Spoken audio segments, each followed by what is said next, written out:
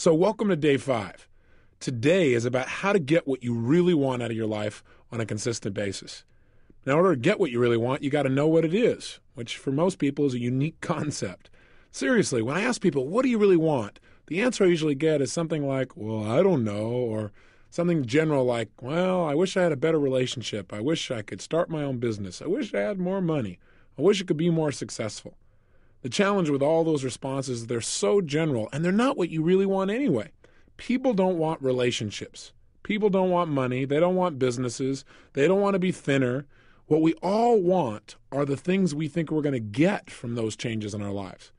Everything that you really want in your life comes down to one thing. You want some kind of change in how you feel, or what I call a change of state, the state of mind or body you're in at that moment in time. We all want to change how we feel. Think about it. The only reason you want more money, you don't want little pieces of paper with pictures of deceased notables on it, do you? Of course not. You want money because of what you think it'll give you. You think it'll give you more freedom, more fun, or the ability to give to other people. You believe it's going to lead to some kind of pleasure if you want it. Say, I want a business. Listen, I know a lot of people in business who don't want their business anymore. The bottom line is it's not the business you want, it's what you think a business will give you, the feeling changes you think it'll give you. Somebody says, I want to get married. They want to get married because of what they think that will give them. Or I want a relationship. They think it's going to give them a certain kind of feeling. That's what drives all of our behaviors. Challenge me on this. See if you can find an exception. Is there anything in your life that you really, really want that the reason you want it doesn't come down to eventually some feeling you're going to get if this thing happens in your life? I'll tell you over and over again, no matter what exception someone has tried to find, if I keep asking them, well, why do you want that? But why do you want that? But why do you want that? Eventually they get to a point where they go, well, because it makes me feel good. And so that's what we really want. We want to feel good. We want to have those special feelings inside. In other words, we just want to be able to manage our emotions, manage our states, and create what we really want emotionally in our lives. Everything we do, we've already said, is to create pleasure. That's an emotion. And to avoid pain, that's an emotion too. And if we want to change our behavior, the quickest way to do that is change how we feel. I mean, think about it. Haven't you had a situation in your life where you did something, and after you did it, you said to yourself, I can't believe I said that. I can't believe I did that. That was so stupid. Have you ever had a situation like that? I mean, an area you're normally pretty smart in. You just did something really dumb. I know I have plenty of times. Haven't you also had the opposite experience, though, where you were on a roll, where things were just flowing, where it was like you were unstoppable, and you don't even know how you were doing it. You were just like flowing, where after you did it, somebody said, you do that? And you went, yeah, that was me, right? And you didn't know how you pulled it off. You were rather proud of it, though. Haven't you had those kind of times where you're just on a roll? So I got a question for you. What's the difference in your behavior?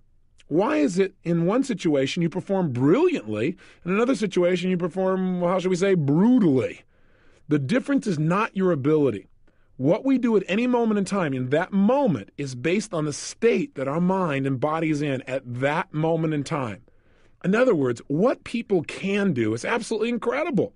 What they will do is usually disappointing. And the difference is not their capability, but rather what state are they in right now. If every time they think about public speaking, they associate fear or pain, that's going to change their state. And all of a sudden they're going to feel tight in their body and their whole emotional state will change and they're not going to get the most out of themselves. But if whenever they think of public speaking, they think of absolute pleasure, they're going to be in a great state of mind and they're going to get more out of themselves. I mean, think about it. When you're feeling really frustrated, do you behave the same way as when you're feeling like you're on a roll when things are flowing? Obviously not. You have the same ability, but things act and behave differently coming out of you. You speak differently, you communicate differently, everything changes. Or I'll give you another example. Have you ever forgotten something simple like your own home telephone number or address or how to spell the word the? Ever had one of those enlightening experiences?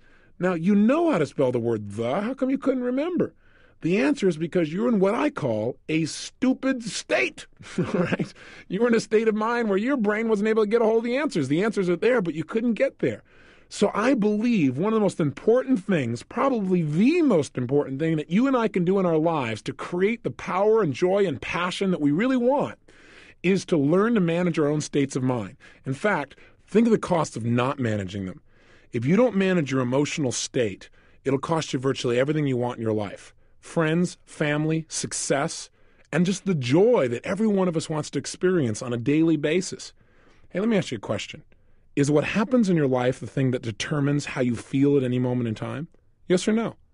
In other words, it doesn't matter whether or not, for example, the economy is doing really strong as to whether or not you feel good. Most people say no. Some people say, well, you bet. Does it matter how your relationships are going? Does that determine how you feel? Is how you feel determined by the weather, by how much sun or rain there is? Is it determined by how other people treat you? I'm here to tell you the answer to that is no. I'm not saying that it doesn't complement or support you feeling one way or another. I'm saying how you feel at any moment in time is purely designed and the result of how you are directing your own mind and body at that moment. What I'm saying to you is no matter what is happening in your life, you are in control of your own states. And once you understand that, number one, and number two, you use that ability, you now have control over your life at a whole new level. And you have more fun and joy and passion than you ever dreamed of once you take that responsibility and take that control. Now, for some people, when they say, well, that seems like a heavy responsibility, well, look at the opposite. What's the price of not managing your states? Well, I'll ask you a question. What does John Belushi, Elvis Presley, Freddie Prince, Jimi Hendrix, Janis Joplin, and Marilyn Monroe, what do they all have in common? They're all people that never learned how to manage their state, that's what. They all were people that had every reason in the world to be happy by anybody else's standards, but who destroyed themselves, literally killed themselves in the end. I mean, Belushi's one of my favorite examples. Why? Because I like this guy. Didn't you? Wasn't this a fun guy? I mean, if you were to think of somebody, didn't he feel like this guy that you could connect with? I don't know about you, but I really enjoyed him. And millions of other people did as well. He had what most people would think would make them happy. He had all these people that loved him, appreciated his work. He got to be creative. He was in movies. He was in television. He was on Broadway. I mean, here was a guy that was spontaneous. He had a great family that totally loved him. He had all the money and fame that most people think that they could possibly want or need, and yet he's not here. How come? He's dead. Why? Not because of old age, you'll recall, but because this man did not know how to control his own emotions within himself, and he tried to change the way he was feeling by using drugs. He used drugs as a way to change his state, and he's no longer here. And neither of the other people I mentioned on this list. Think about it. There's a major price in now managing your state. And in managing your state, there's major rewards. Now let's contrast Belushi with a friend of mine. His name is W. Mitchell. One of the people in the world that I only love most, but also have the most respect for. W. Mitchell's a unique guy. 15 years ago, he had a unique experience, one that most people would never forget. He was driving his motorcycle 65 miles an hour down a freeway when something caught his attention. When he looked over while he continued to drive forward, he got fixed on something. I don't know if you've ever done that. He got stuck there a little too long. Well, when he looked up, he was traveling 65 miles an hour right into the back of a Mack truck that had stopped in front of him.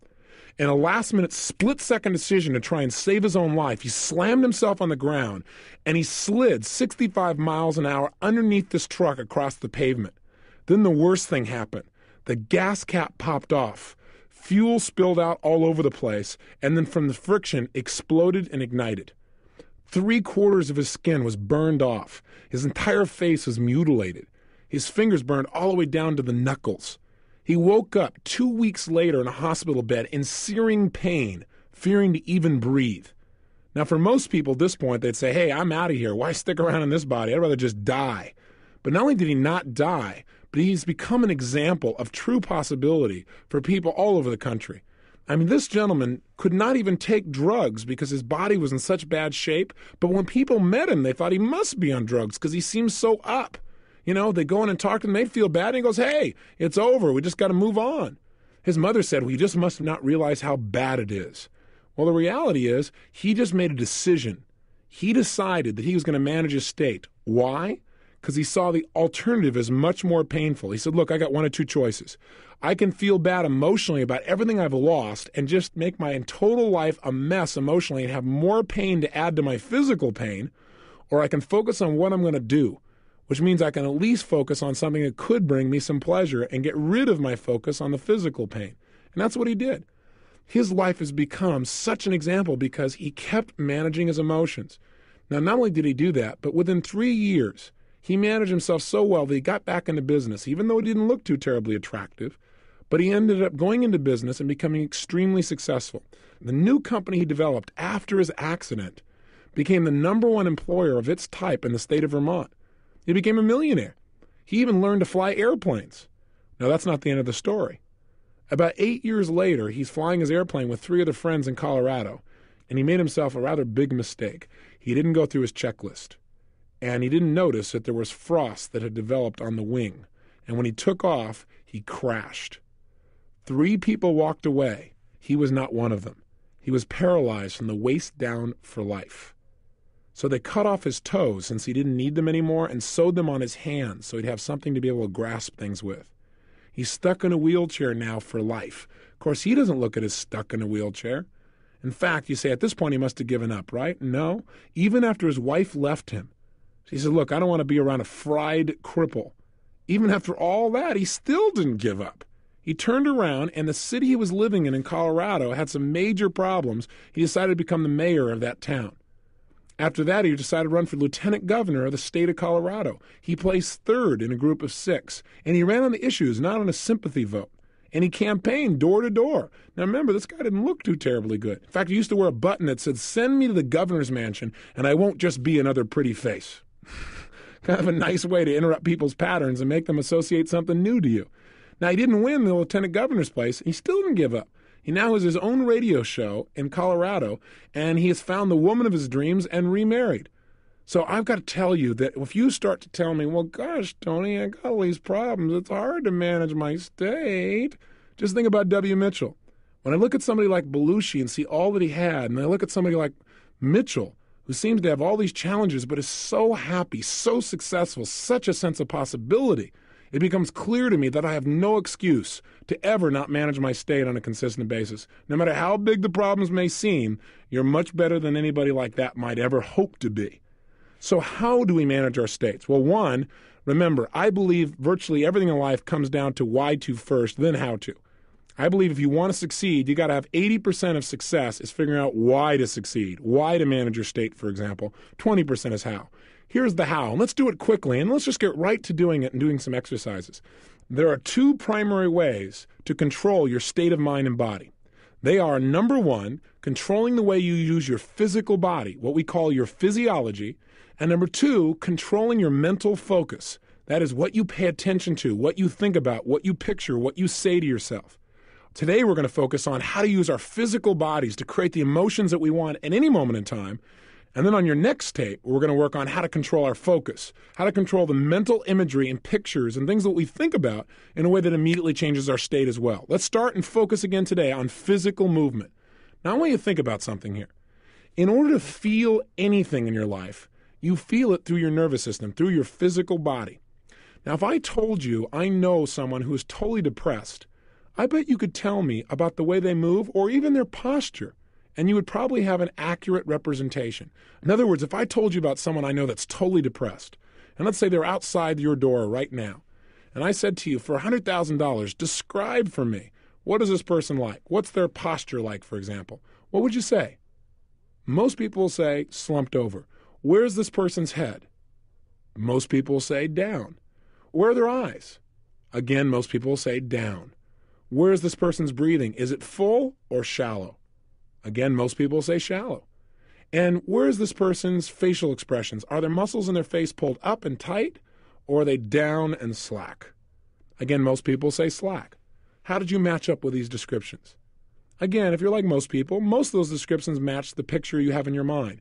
Why is it that when we think of a depressed person, we think of somebody who's physically hunched over a little bit, looking down, talking a little bit more slowly, with their eyes down and their breathing shallow and their facial muscles slack? The answer is, in order to get depressed, you got to work at it. It's not easy. You have to use your body in a certain specific way. I mean, try something ridiculous with me for a moment, won't you? Sit up right now in your chair. In fact, if you're not driving, stand up. If you're driving, that would be difficult. But if you're sitting, stand up for a second if you would. And if you're sitting and you're in a car, then sit up. But I want you to stand up ideally. Stand tall, breathing fully. Really strong. Breathe fully. And I want you to look up towards your ceiling. And as you're standing there, breathing tall, looking at your ceiling, what I want you to do is something really ridiculous, really dumb. Put a huge, silly grin on your face. Go ahead. Try it. Oh, come on. Nobody's noticing. You're by yourself. And if they are noticing, then you'll get their attention anyway. Put a big grin on your face. Look at the ceiling. Listen to me now. Now, what I want you to do, while you stay standing tall with your shoulders back, breathing fully with this big grin on your face, I want you to get depressed without changing any aspect of your body. Don't change your facial expression? Oh, come on, you can do it. Hang in there, get depressed. No, you know, some of you are cheating. I can tell, I'm in the room. If you drop those shoulders, if you drop your head, if you stop breathing, or if you stop smiling, it doesn't count. Stand tall, breathing big smile, looking at the ceiling. That's right, and get depressed without changing. All right, well, if you can't change, then just stay happy and sit down. Now, here's my point. You might say, what does this got to do with state management? Are you saying every time I don't feel good, I should stand up tall, stare and grin at the ceiling? Yes. No, there are many ways to do this, but this is one. My point is this. How come when you stand tall and you breathe and you have this big grin on your face, how come you don't feel depressed? The answer is because it's pretty difficult because you're sending a totally different message to your brain. See, the way we move our facial muscles, the way we gesture, the way we physically walk, the pace at which we talk, all of these things determine how we feel in any given moment. If you don't like the way you're feeling, rather than trying to pump yourself up intellectually going, oh, I feel good, I feel good, I feel good, or doing a bunch of affirmations where I feel good, I feel good, I feel good, I feel good, and your brain goes, BS. That's not enough. What you've got to do is change the way you're moving. I mean, think about it. When you were growing up, didn't you have a parent that told you, hey, look, if you're depressed, go do something? Why did that work? Because when you go do something, you change the way you move, you change the way you breathe, you change what you're focusing on and what you're paying attention to, and whammo, you have an emotional change, a state change, if you will. So I want you to realize the power of your own physical body. When I was struggling, I had no idea the power of my body. I was at the effect. But you know what? I still use these tools. I just used them in the wrong way. Hey, listen, you already know the power of your body. When you don't like the way you feel, what do you usually do? I'll tell you what most Americans do. They do something to change the way they feel by changing their body, by changing their biochemistry. What do? They do things like drink alcohol. Why? Because the minute you drink alcohol, does it change your state? You bet. Do you behave differently when you're in a different feeling state? You better believe it. Guy goes, yeah, man, I sure do. The bottom line is you changed your biochemistry. As soon as you did that, that was changing physiology, and your emotions and feelings and behaviors change instantly. Now, a lot of people in our society, when they don't like how they feel, they change their body and change the way they feel by using cigarettes. They smoke, and therefore they breathe differently. When they breathe differently, they feel differently. When they feel differently, they behave differently. So they don't like how they're feeling. They're feeling a little tight. They're feeling a little frustrated. They're feeling a little stressed. They smoke a cigarette, and they think the cigarette makes them feel better. What makes them feel better is the fact that they're taking nice, deep, slow breaths. Why not try it without the cigarette? What a concept. Amazing. The bottom line is you can change just by changing your breathing alone. Now, what else do we do? Well, a lot of people, when they don't like the way they feel, what do? They eat.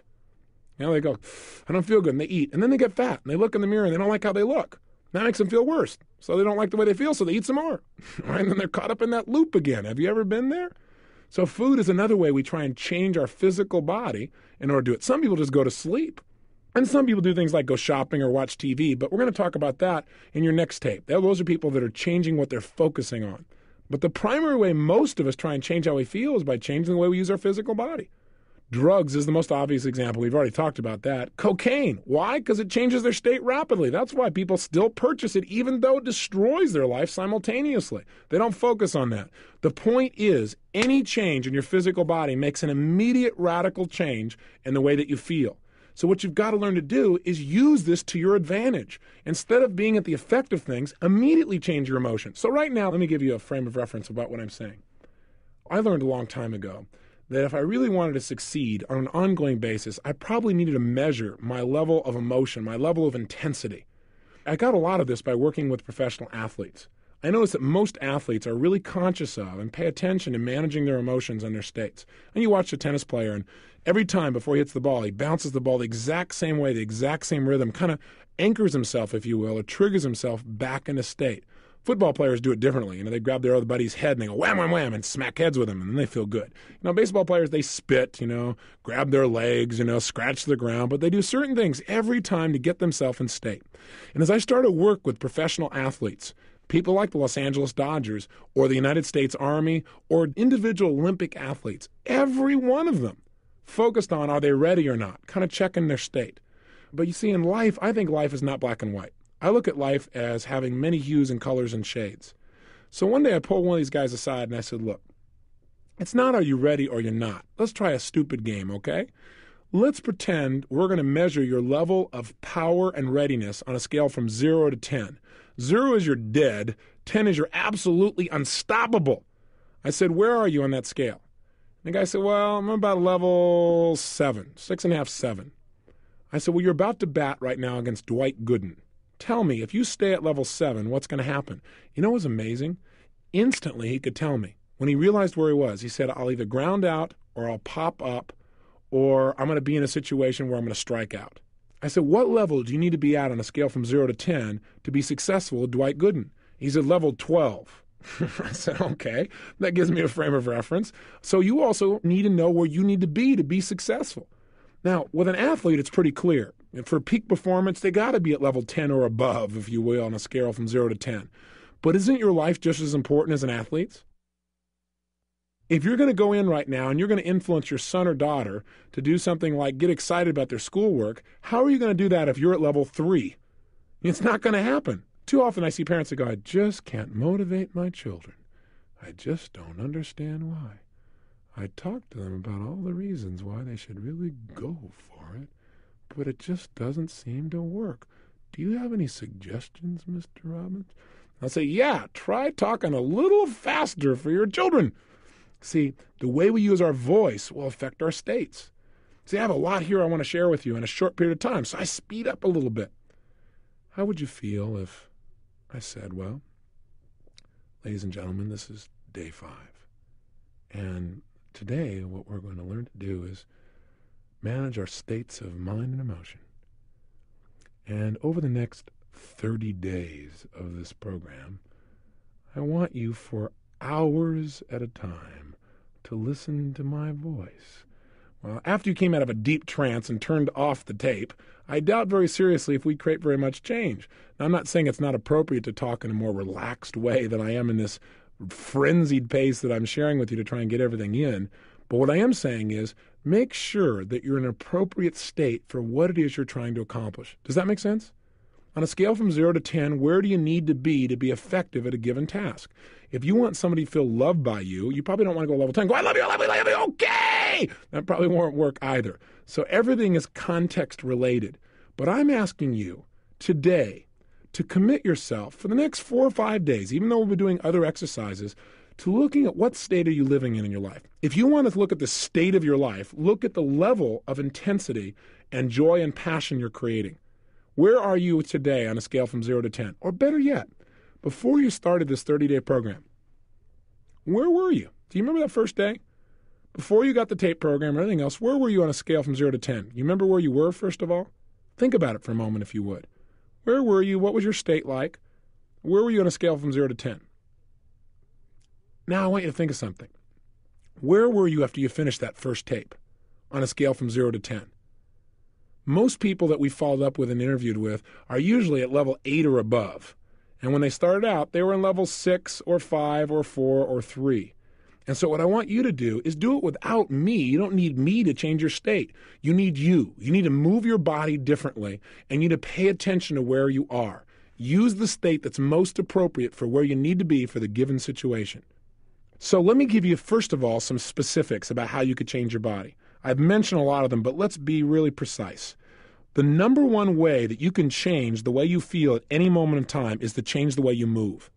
The reason is this. In fact, you might want to remember this phrase. Emotion is created by motion.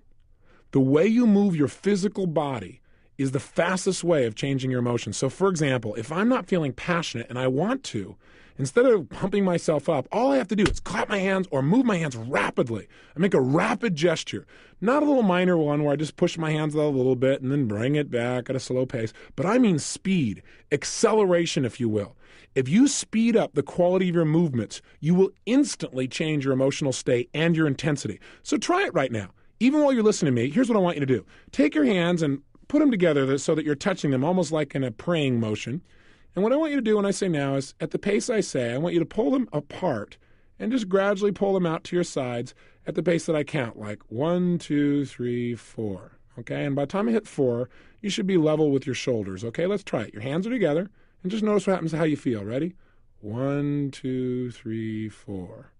Okay, bring your hands back together. 1, 2, 3, 4. Again, 1, 2, 3, 4. Again, 1, 2, 3, 4. This is known as a state of absolute boredom.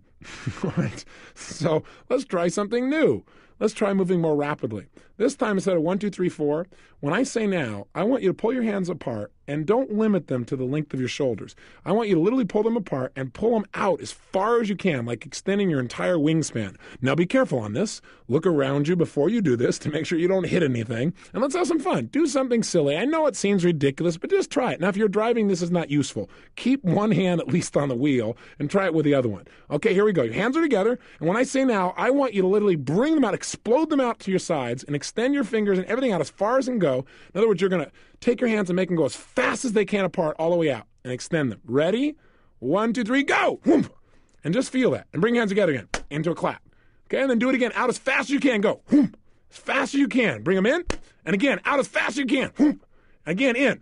Again, out fast. Whoomp. Now, if you do this about 10 times, you will feel what we call a state change. Do you feel it now? Now, I know this may sound weird and bizarre. You're going, okay, Tony, what am I supposed to do? Create this wingspan every time I need to change state? No, what I'm saying is you must learn to develop what I call power moves. What a power move is to me is finding a certain type of gesture, or a couple of them, that no matter how bad I was feeling, or frustrated, or tired, or whatever the case may be, that I can make this movement and instantly I feel strong. Instantly I feel resourceful. Instantly I feel like I could turn things around. You need to develop what those are. And you already have them because you've had times in your life when you felt great. How were you moving at that time? That's the first clue.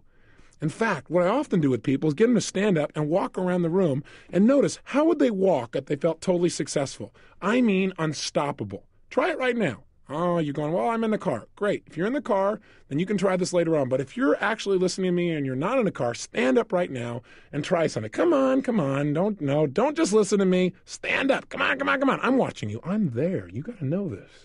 And what I want you to do is stand up and walk around the room. And what I want you to do is, first of all, walk the way you normally walk. Just, walk around in a circle or walk straight back and forth. Notice how that feels. Come on, you can do it. Here you go.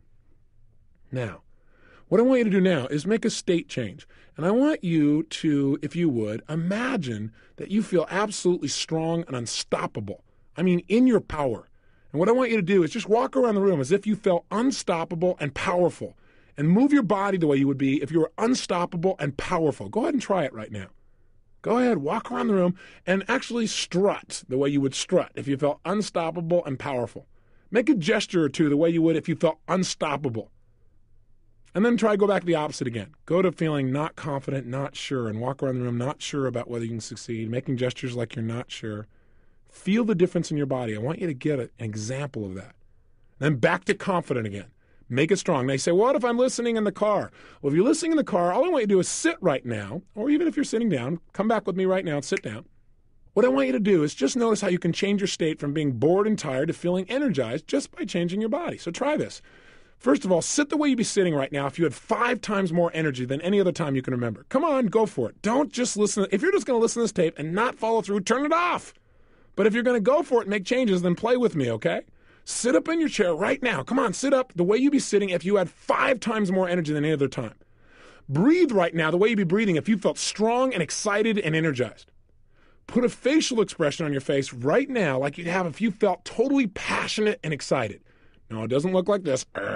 Come on, put a big grin on your face or a big feeling of energy. There you go, good. And make sure you gesture that way. Notice how this feels.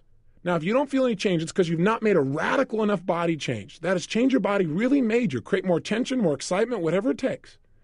Now, go from this state to being in a state of boredom. Go ahead. Sit the way you're sitting if you're bored and tired. That's it. And just notice how that feels. Go ahead. Really bored and tired. And as you're sitting there bored and tired, I got a question for you. Did you change your body to do it? You bet you did. What did you change to get bored and tired? Well, did you notice anything happen to your head? Did it go down? Did you relax any of the muscles? What happened to your breathing? Did it change? How about your facial expression? Does your muscles go slumping or slack? Now try this. Get back to energize as fast as you can. Oh, come on. Play with me. What I want you to do just for a moment is practice snapping yourself from being in a state of being bored and tired into a state of energy. It's going to be very valuable for you. Let's try it. Back into an energized state. Come on, as energized as you can get. Come on, sit up in your chair, breathing with some energy, feeling strong. Come on, even more energized than before. Now go to bored and tired. Back to energize. Come on, as fast as you can. Snap yourself. I know this looks weird if you're driving in your car and somebody's looking in the other window, but hey, it'll make their day. You'll change their state. Come on, if somebody else in the family's watching, they don't have to know what's going on. Just go for it. Here we go. Total energy, lots of energy and excitement. Feel it in your body. Move your body. Sit the way you'd be sitting if you had even more energy. Bored and tired. Energize as fast as you can. Come on, snap back in that state. Bored and tired. Energize faster again. Come on, even more, even more, even more. Bored and tired. Energize back in that state again. Feel it and just stay there. Stay in an energized state. Now, you might say, well, this sounds weird. Let me ask you a question. How valuable is it for you to be able to go in life, in business, in your job, in your personal relationships, from being bored and tired and wiped out to being in a peak state? How important would that be to increasing the quality of your life, say on a scale from 0 to 10? I'll tell you, I think it's a level 9 or 10 or above. And I think you probably would too. So developing new ways, new habits of moving your body is the single most powerful way to change state. Here's another quick way. Change your breathing. As I said earlier, one of the reasons people smoke cigarettes is because in order to smoke a cigarette, you change your breathing pattern rather radically. When people eat food, oftentimes they feel better afterwards because they fill their stomach up, and it changes the way they feel and the way they breathe. With all that food in there, things slow down. They feel less stressed. Almost every yogic practice that I've ever studied or noticed teaches some kind of breathing pattern as part of how to change your emotions and the way you can grow spiritually, if you will. So changing your breath, try different breaths, breathing faster, breathing slower, and discover what breathing patterns work best for you to create the changes that you want. Thirdly, learn to manipulate your face. I teach people in seminars how to do what I call facial aerobics. What that means is doing many different expressions as you possibly can in a short period of time so that what happens is you really have access to different emotional states. Do you know you have over 80 different muscles in your face? And a slight change in your facial muscle instantly changes the way you think and the way you feel. There was a study done at the University of California at San Francisco where they took manic depressives, and all they did was change their facial expressions, made them smile on an ongoing basis. These are people who were manic depressives, bear in mind. People who normally need drugs to change the way they feel. Not one of those persons, while they were able to keep smiling, was able to feel depressed. In fact, some of them began to manage themselves by smiling for 20 minutes at a time for no reason. And pretty soon they began to feel great, and they began to develop a new habit. Do you have habitual facial expressions of grimacing or frustration, where you crinkle up your nose or your eyelids or your forehead or something else that you do on an ongoing basis? I'm here to tell you that those habits create those negative emotions in your body on a regular basis. You need to develop some new habits of using your face. And finally, one of the ways you can manage your state best is to control your diet. And I'm not going to teach you a health seminar here, although I do those across the United States. I do want to say this to you, that most of us in life do not pay attention to what we're putting in our body. And what you're putting in affects deeply how you feel emotionally. Blood sugar, for example, alone makes a radical shift in how you feel emotionally.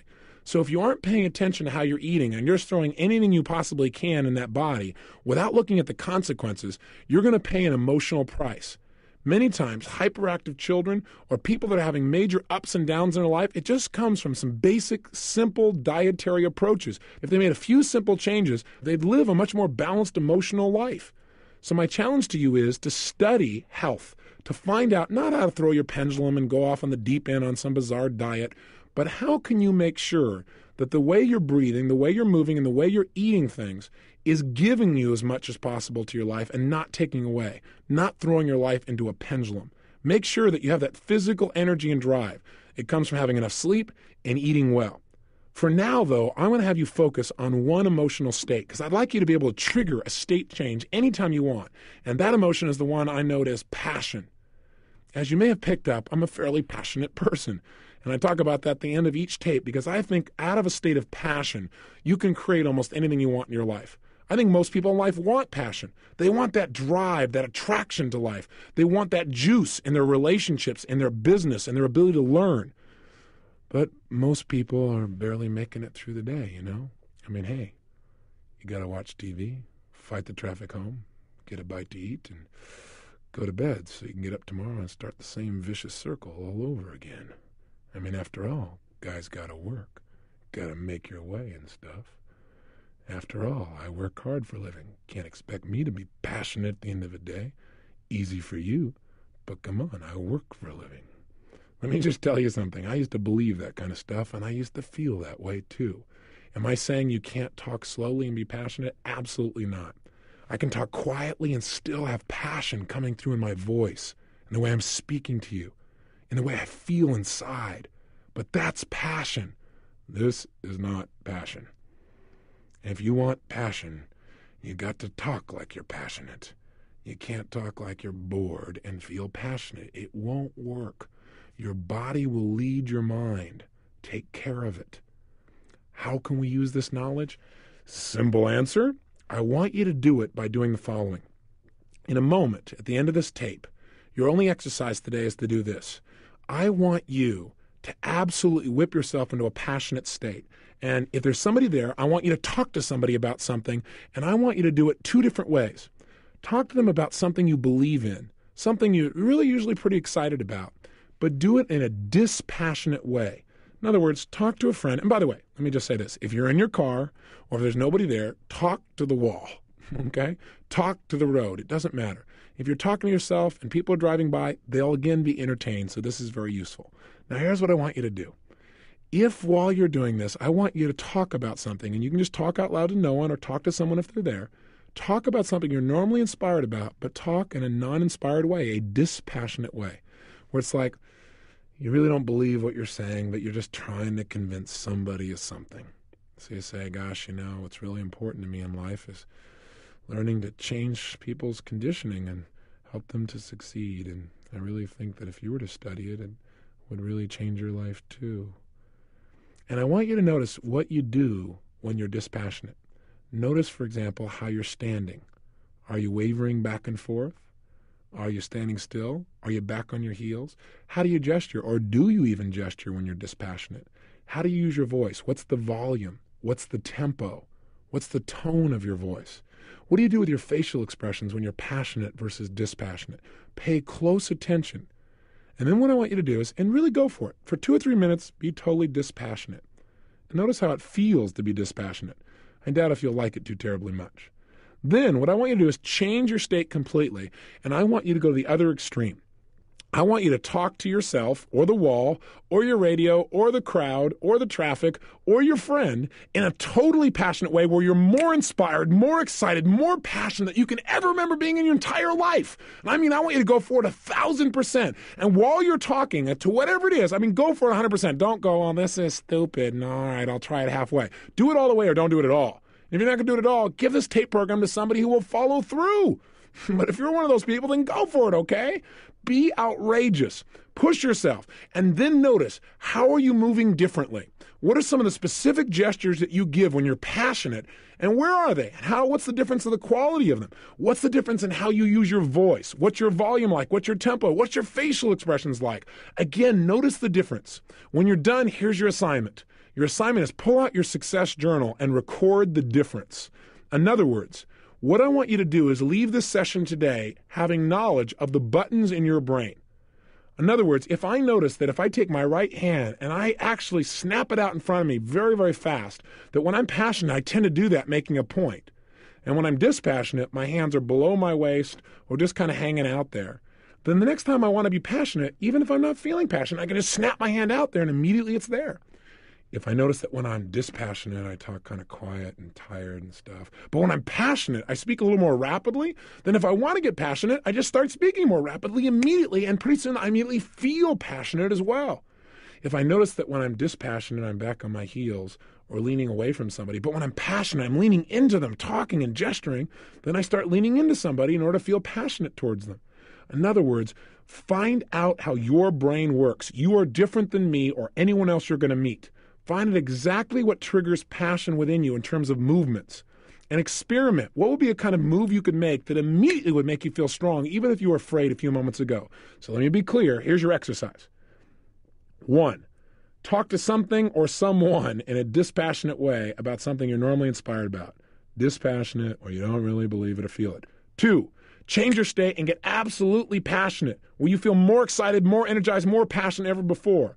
3, dissect in your mind the difference in how you moved, how you breathed, how you use your face, and how you use your voice, and record that in your success journal. And finally, today, experiment. At some point in the day, you don't feel very inspired or you don't feel anything in particular, snap yourself into a powerful state. Or ask yourself, where am I on a scale from 0 to 10? If you find you're at level 4 or 5 or 6, to me, that's a pretty boring way to live life. Maybe you want to amp yourself up, crank yourself up to level 8 or 9 just by changing your movement. Or maybe you want to be able to go from being totally excited to relaxed just by changing your breathing or your tempo or your gestures. Because being able to relax quickly and easily is sometimes and oftentimes as important as your ability to get yourself excited. The only reason I push in the other direction is I think most people have the ability to get in this state. They may not have the ability to get in the other one. Whatever you're already good at, make it better. Whatever state you're not good at getting in, practice getting into it until you can absolutely make the change you want as fast as you can think it. Remember, any emotion you're feeling is based on how you're moving. Little movements like breathing and big movements like gestures and facial expressions. Take control of the day and experiment and explore. Have the adventure of discovering how you can use your body to immediately direct your mind and your emotions. And by the way, if this happens to be Friday, if you started on a Monday, the weekend is here. Time to listen to your three-dimensional cassettes. Let those do some conditioning, and I'll see you on Monday, or whatever you've chosen to do. Until then, live with passion.